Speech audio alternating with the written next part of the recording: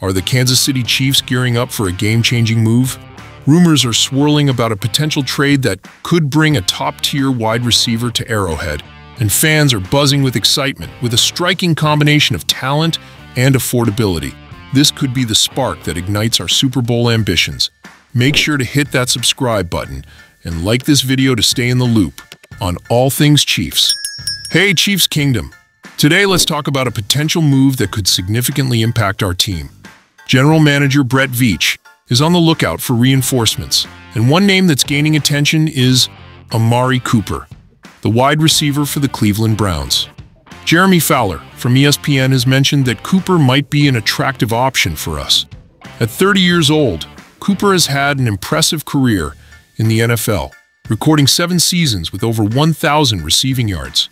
What makes this deal even more intriguing is that his contract has been restructured, meaning that if he's traded, the cap hit would be minimal, a huge plus considering our tight cap space. Now, what could this mean for the Chiefs? Cooper could be exactly what we're missing, a reliable ex-receiver to elevate our offense. He fits well into our style of play, and given his consistency, it's hard not to be excited about the possibility. But, of course, there's a risk. Cooper is set to become an unrestricted free agent in 2024, so he might be a short-term rental unless we can extend his contract. Fans are already debating this.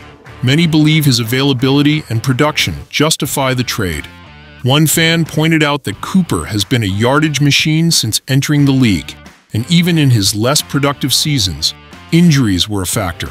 Another fan highlighted that Cooper's motivation, playing in the final year of his contract, could give our offense the extra boost it needs.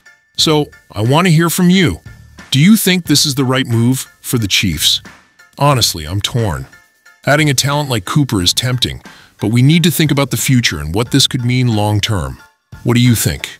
I'd love to hear your thoughts in the comments below.